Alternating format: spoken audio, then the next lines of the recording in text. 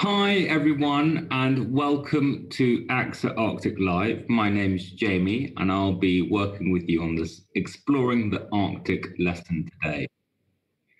Now it's wonderful to have so many schools with us. I've got a few points of admin before we get started.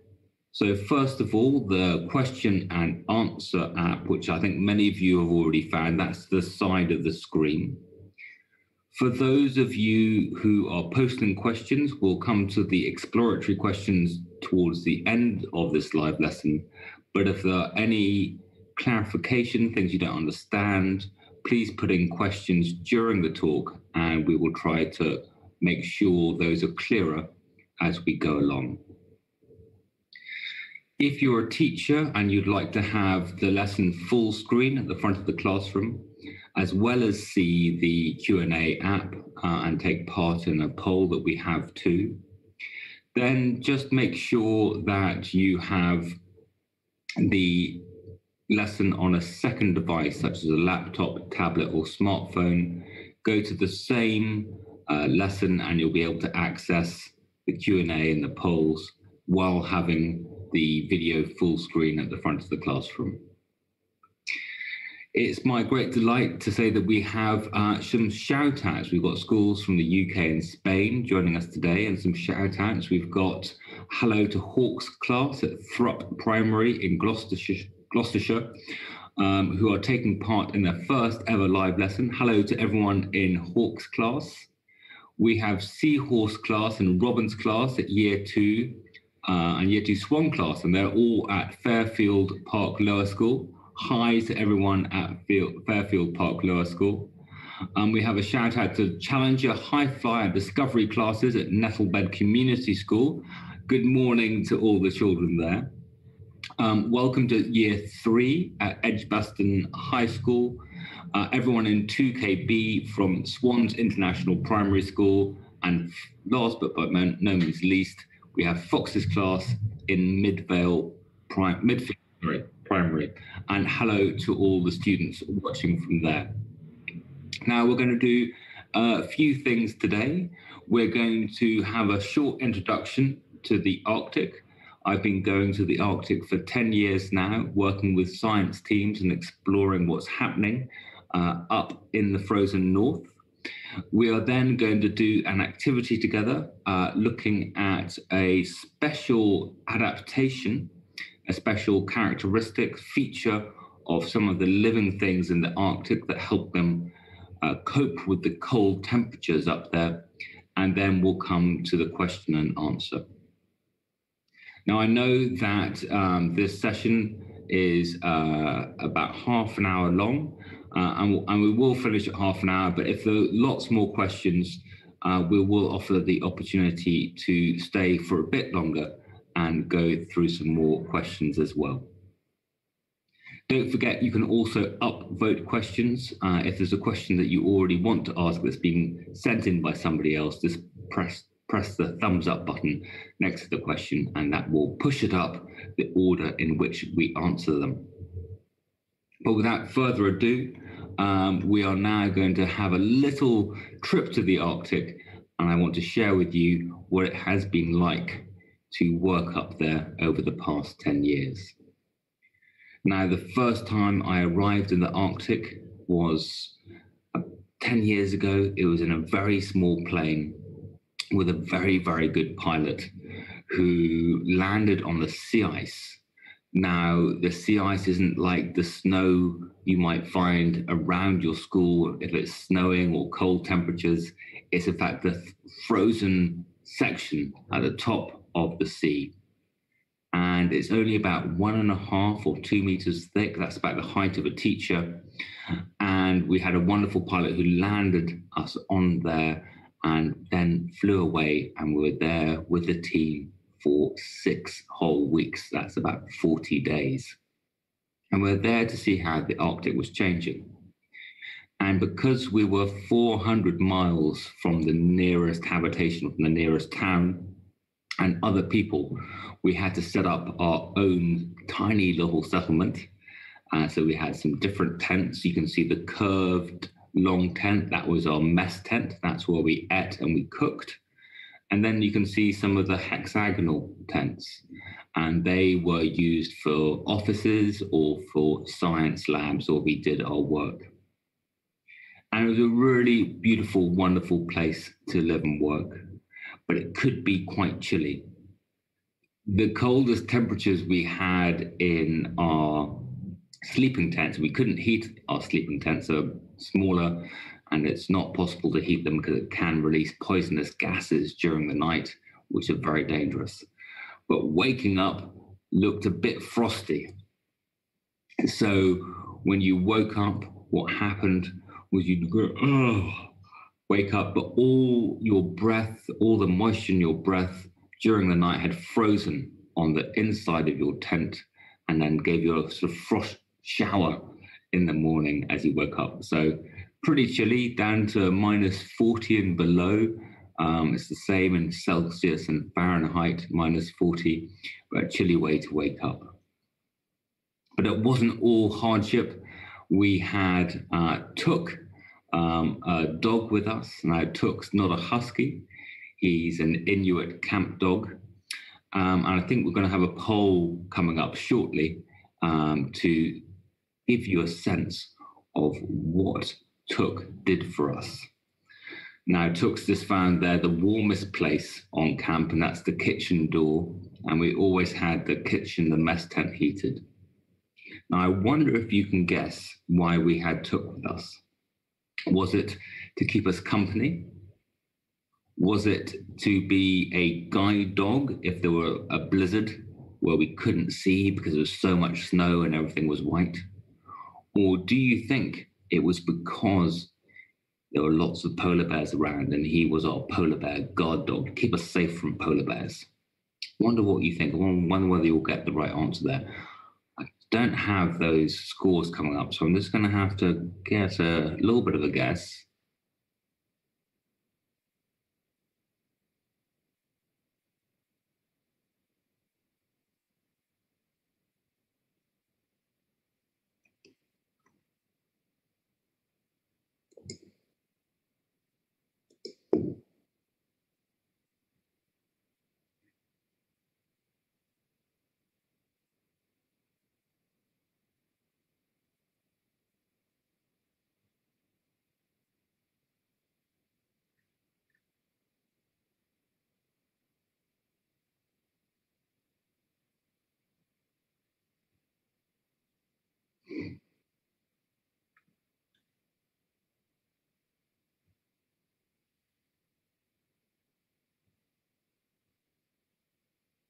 I wonder how you got on. For all those classes who thought that we had a dog with us to keep us safe from polar bears, you are absolutely correct. Give yourself a big round of applause. Now, it's said that polar bears don't really like the smell of dogs. And also, if there was one close by, Took would give a very loud bark and would be able to release bangers to scare the bears away before they came into camp. Now, we're there for about 40 days and we didn't have a bathroom or shower room. So there's no real way of washing. So we're a bit stinky for a lot of the time. But luckily, when it's very cold, you can't smell that too much. What we did, I think I had to have 3 baths afterwards to wash off all the grime from 40 days of being on the ice. But Helen, one of the scientists, decided, nope, this is too much. I'm going to wash my hair. Got a little bit of hot water, very small ration, and went into her tent, washed her hair, and came out and gave it a flick. It all froze completely solid. And it's that cold that your hair, if wet, would freeze instantly. Now, luckily, it doesn't snap off if you break it. But it made a very, very funny shape when Helen came out of the tent. And we're there, as I said, to study how the Arctic is changing. And after that first year in the Arctic, over the past 7 years, except for last year and this year, unfortunately, because of the pandemic, we've been studying up on an island which is halfway between the top of Norway and the North Pole, called Svalbard. Now, it's a magical place full of glaciers, big rivers of ice, mountains, and we take a small plane from the main airport across the mountains to the small science village of Ny-Ålesund. Ny-Ålesund used to be a coal mining settlement, so that's where people would mine for coal, but has now turned into a village where scientists from around the world come and live and work. And one of the buildings there is the UK's Arctic Research Station. And that's essentially our home when we're in the Arctic studying the animals and the environment, the habitat of the Arctic, the ice, the waters, the land. And in this small building, we have storerooms where we can keep our boats and all our equipment. We have spaces to do science called laboratories, and we have bedrooms and a hot shower and a real loo. So these are all wonderful things. And it's a very, very nice place to do science from. And if you're very lucky, when you're up there in March or spring or the winter, then there's an opportunity to see something called the Northern Lights or the Aurora Borealis. And this is almost a sort of like a natural firework display, these great curtains of green, purple and red light that you almost think they should make sounds, so they shimmer across the sky and sometimes fill the entire sky, as you can see in the photograph on your screen. And it's just simply a wonderful, wonderful sight. But we're not there just to have a look at the wonderful scenery. We're also studying how the Arctic is changing. You can see here that we're on a boat on the bit of water by the research station, and we're dragging a net behind us. This is to find out if there's any tiny fragments, tiny pieces of plastic that may have come from Europe, from Britain, maybe even from near where you live, and fallen into the sea, and the ocean currents have taken it up towards the Arctic. So we're searching for those tiny fragments using a net that we pull through the Arctic waters. Other times we're up on a glacier, and we're also seeing if any pollution or other particles carried on the air can be brought to the Arctic and change how it works.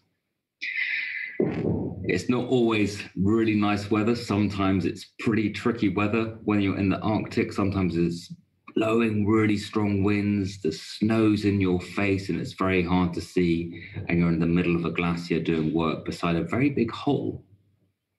So this is Blair and Jane, two of the science team from a few years ago. And next to that hole is, in fact, if you go through that hole on a rope, you're abseiling or rappelling down, you end up in this beautiful ice cavern. And we're studying inside the ice, finding out how it's changing. Stunningly beautiful. It's about 40 meters down, and then after you've done your work, 40 meters back up again. And it's quite hard work. So the 40 meters down is quite exciting as you look over the edge and you see this great chasm beneath you. But then coming back up, you have to pull yourself up that rope using a technique called jumaring. And you get all the way up to the top, 40 meters. That's about the height of a 10-story building. So a lot of work at the end of each day. And then you might get home, have some supper in the canteen, and if you're very lucky, through the window, you might spot a little friend like this Arctic fox coming to say hello. So that's a very brief introduction to the Arctic.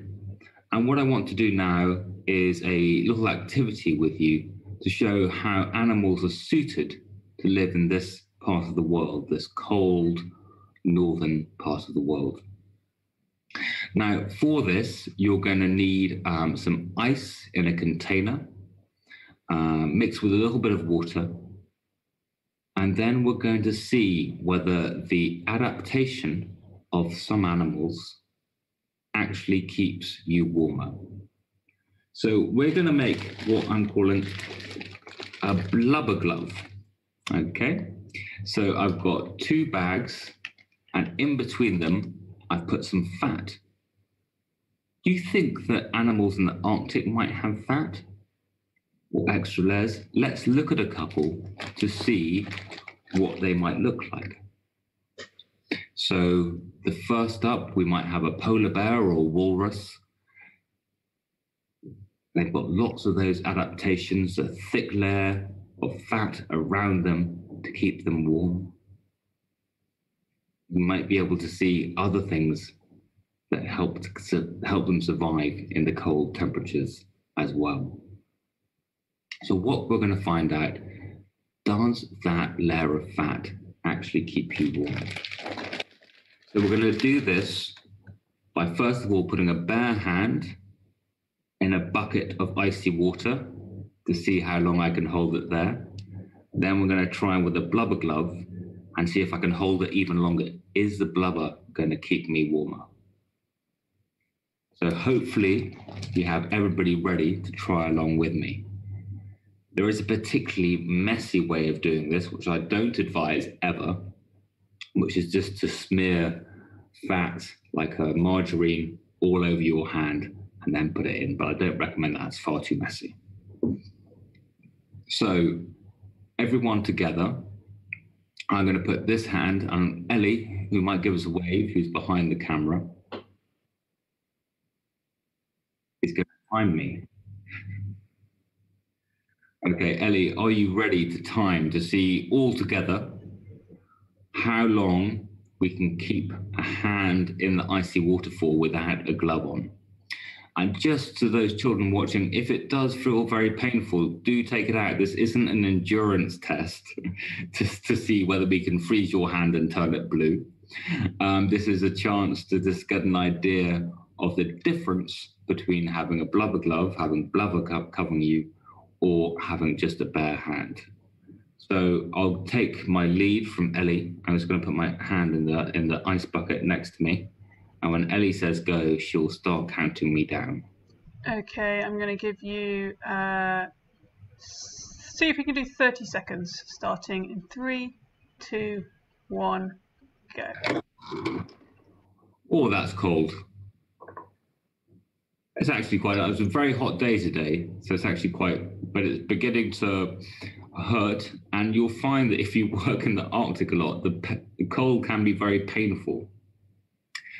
And painful, almost like a wild animal, sort of like stinging or clawing at you. This is actually, wow, this is colder than I thought it would be, and I've got a big ache on my hand. You have to be very careful wearing lots of gloves when you work in the Arctic because you can get frostbite very quickly. And I'm hoping that I'm very 30 seconds already. That's 30 seconds. You want to try longer? Not really. I don't want to try too much longer because it's quite painful already. Shall I try, what, 48 sounds like a good number. I wonder how you're getting on in the classroom. Eesh.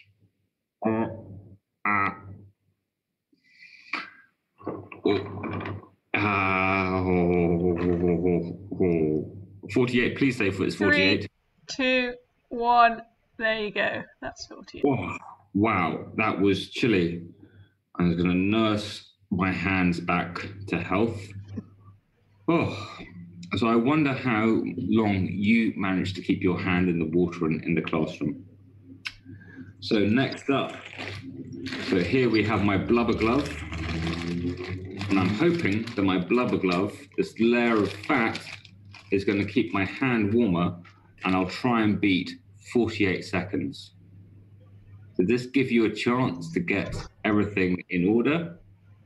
Ellie will give me a countdown very shortly, and we'll see whether those animals, the walrus and the polar bear, have got it right. And I'm going to count down very shortly. Okay, 3, 2, 1, go.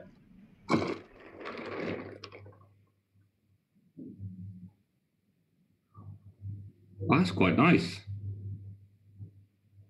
That's very pleasant. Maybe I should be a walrus. Or a polar bear, or a whale, another example of an animal with a thick layer of blubber. We could be here all day.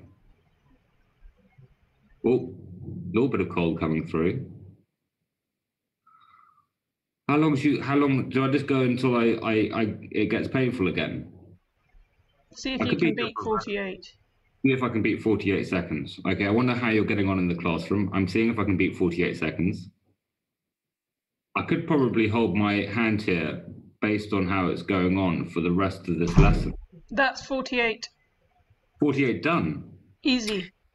Easy, easy, easy. Interesting fact, the longest recorded swim by a polar bear was 9 days in a row, which is pretty amazing. I think for walrus, they can go down for a very long time to depths of, I think, 60 to 90 meters in these cold waters, hunting for sort of clams and other food on the bottom using the bristly whiskers. I'm going to conclude here. The blubber keeps you warmer in icy water. I wonder how you've got on. I wonder whether you found out the same thing. This is great. I'm just going to keep my hand here for this rest for the rest of this live lesson and see how we get on, because I think it's going to be minutes. But I'm going to come to some of these amazing questions you've been putting in here. So do keep them coming. Nettlebed Community School. Great question coming up first off. Has the Arctic always been covered with snow and ice? No, it hasn't. Always been covered with snow and ice. There have been dinosaurs. The dinosaurs, in fact, related to velociraptors. If anyone who's touched on or heard about Jurassic Park, there's some amazing dinosaurs being found up in the Arctic. So it hasn't always been covered in snow and ice. In fact, it became this level of coverage over the past about 15, 20,000 years, where we had the last sort of big ice age, and it's been slowly retreating since then. Question from Matthew. Have you seen any wildlife? Matthew, it's a great question. We see quite a lot of wildlife, more if we go later on in the year, so in sort of May, June. So the types of wildlife we see, whales, so humpback, was it humpback? No, minke whale, blue whale, and beluga whale, the white whale of the Arctic, we've seen up there. We have seen, there's polar bear when we were up in Canada. There was Arctic foxes, reindeer on Svalbard, and a host of bird life. Little auks, one of my favorite, AUK. We have seen eider ducks, where traditionally the feathers for eider downs come from. We have seen Arctic terns. We have seen fulmars up there, seals up there, ringed seals up in the Arctic. So a really lovely range of wildlife that we encounter. But as the sun comes back and there's more sort of like algae plant life in the waters, then you get more life around. The next question is from Fairfield Park. What is my favorite animal that lives there? That's a great question. Now, I've listed a whole range of wildlife that lives in the Arctic, but which we've seen, but my favorite animal in the Arctic is one that I've never seen. It's the narwhal. And the narwhal is a cross between a sort of dolphin or small whale and a unicorn. So epically brilliant, the narwhal. That would be my favorite animal in the Arctic. Next question is from Barrett. What is the rarest animal that you've seen in the Arctic? It's a really good question. It could be the polar bear. There's only about 25,000 polar bears in the world. It might be the blue whale, which are quite rare up in the Arctic, or maybe the beluga whale, which are also quite rare So one of those ones will probably be the rarest that we have seen in the Arctic. From Rushmore Primary School, brilliant question. How do polar bears catch their dinner? So polar bears stalk, so creep up on seals when they're on the sea ice and try and catch them then. And so the sneaky polar bear crawl. And also increasingly, because there is less sea ice now, when they come over the mountains sort of towards sort of that way, so they're all over that way during the winter, and they come over to this side of Svalbard during the summer. Quite often they'll be eating eggs, so bird eggs, so birds that are nesting around here, and maybe even some little chicks or fledglings too. It's far less energy they're getting from those than they'd get from a seal, so they have to eat sort of more and more, and even then can still be a little bit hungry. But it's a great question. Thank you.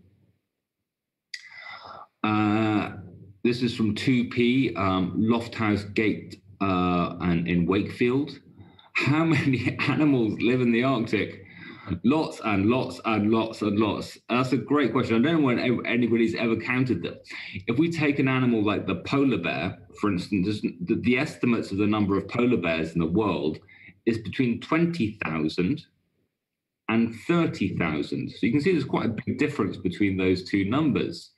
And that's because counting animals is really, really tricky. You've got to count where they are in a few places and then try and see whether you can make that,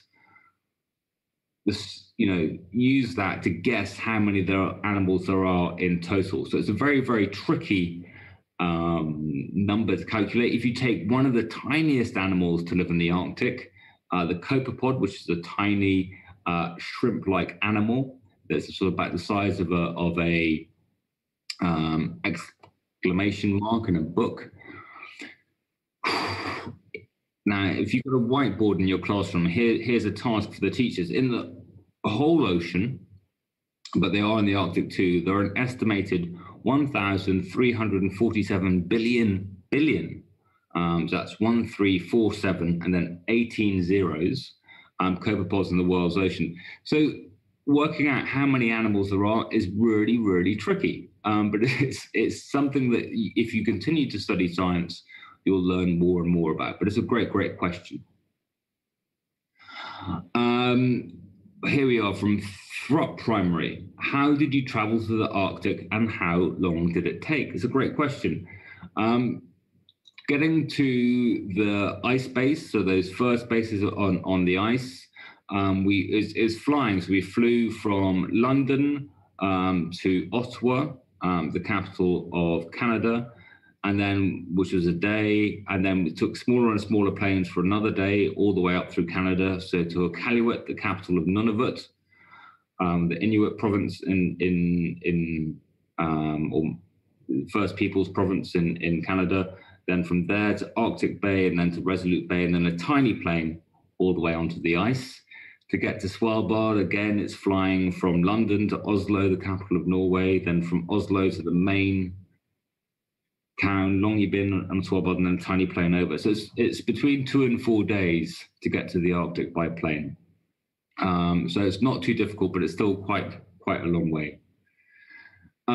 From Lisgard Primary, how would humans adapt to living in the Arctic? That's a great, great question. So humans have been in the Arctic for thousands of years. Normally they sort of move with the retreat of the ice. So you've had indigenous peoples in Russia and in Greenland and in Canada and in Alaska, as well as the north of Scandinavia, so countries like Sweden and Finland and Norway. And they have adapted. Humans tend to adapt to places through behavior change. So they hunt different animals or have hunted different animals. They've used those animals to make clothes. So seal skins and polar bear fur and everything else and reindeer have been used to make clothes. And so you have the fur from those animals to keep you warm. And then the diet as well, in the housing. So igloos and teepee-like structures for the Nenets in Russia, igloos for the Inuit in Greenland and Canada, and different shelters to keep warm, as well as also, I'm going to take my hand out of here, as well as, I'm just remembering what I was talking about, which was the diet that you have, which is a very sort of fatty diet, because that has a lot of the energy per gram than any other type of food. So lots of different ways that humans have adapted to living in the Arctic. Great question. How does the fat stop you getting cold? Really, really good question. It's really about energy transfer. So heat is like energy, and so essentially it acts like a barrier to stopping the heat from your hand becoming your hot hand becoming the same temperature as the cold water. So those two balancing out. That's what it really wants to do in nature, is that if you put a hot hand in cold water, those two things will try and become the same temperature. And by putting that layer of fat in the way, you slow down how those two are becoming the same temperature. It's the same idea in how a thermos works, and also the same idea in warm clothing, and especially nice puffy clothing that you might wear during the winter. Fairfield Park School would like to know, why are polar bears white? Fairfield Park School and everybody else watching, polar bears are not white. Polar bears are in fact a sort of creamy color, and their skin is black. And they have black skin to absorb as much heat from the sun as possible. And they have this creamy off-white fur so that they're camouflaged, so that they're the same color as the surrounding environment. And when we're talking about what their dinner is, this helps them sneak up on their prey, the seal, more easily. I'm just going to answer one more question, and then we'll sort of have a formal end, and then anyone who'd like to stay on, I'm very happy to answer, try and answer some more questions for about 10 minutes. So, Edgbaston High School, 3L, how many polar bears have you seen? Well, we had 2 polar bears at the end of the runway in the Canadian Arctic, but since then, I haven't seen any. I was hoping to see some this summer when we were due to return to Svalbard. As you see more polar bears in this area during the summer, they tend to be over the other side of the island during the winter. Great question from Rushmore Primary School. What do seals eat? Seals tend to eat fish. So an example of a fish up in the Arctic waters traditionally has been the Arctic cod, which has sort of like an antifreeze in its blood to stop it from freezing. But as the seas are getting warmer around here, you're also finding fish that you might normally find around the coast of the UK. And you might even find in shops near where you live, such as Atlantic cod and mackerel. So it's got a more varied diet now. Class 3 would like to know how explorers get hot water in the Arctic. Well, Class 3, we take fuel with us to warm the water. If we're camping, it's a really, really important thing. We mainly to just melt it rather than have it hot, melt it so that we can drink. So we're not sort of melting water, but we're putting snow in the top of a snow melter, and then we're using fuel to heat that up and to make that into water so we have something to drink. And then for a tiny, tiny bit of that, we'll heat it up even more for washing the dishes, and a little bit maybe for a hot water bottle in the evening. And there is a power plant in the science village that you saw in the photographs earlier. And so that provides heating and hot water for all the bases around. What would the camp dog do if he saw an Arctic fox? and that's from me at Edgbaston High School. Probably a lot of barking and running would be involved. In fact, we had a lemming, to a bit like an Arctic hamster, tiny wee rodent that ran across our camp, and Took thought that was great fun.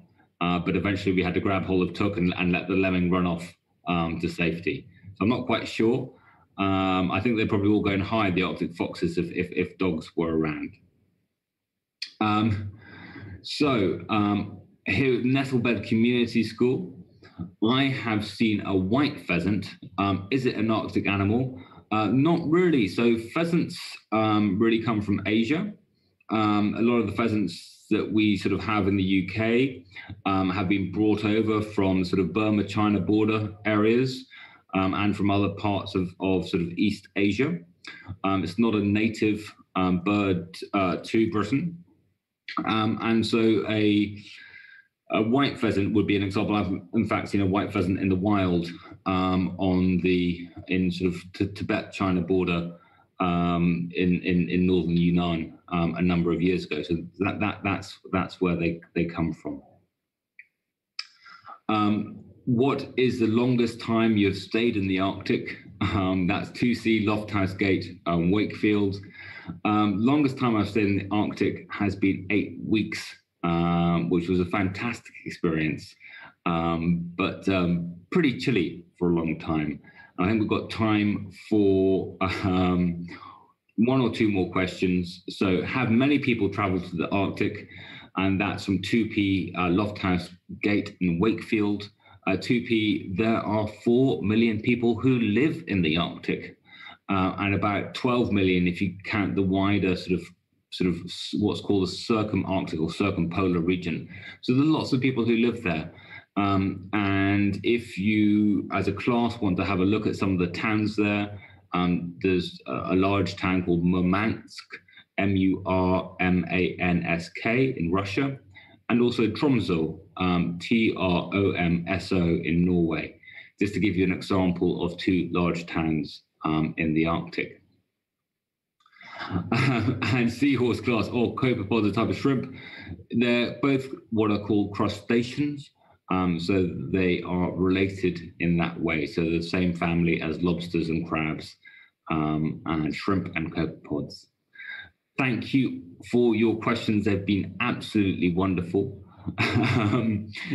My favorite whale is a narwhal whale family, but beluga whale, I'd say, Emily. Just one last snuck in. Thank you so much for being part of this Exploring the Arctic lesson from AXA Arctic Live. It's been wonderful to have all your fab questions. I hope you've enjoyed being involved in investigating blubber and how it can help stay warm in the Arctic, especially for those animals like walrus and polar bears. But for now, it's goodbye from Arctic Live. Bye-bye.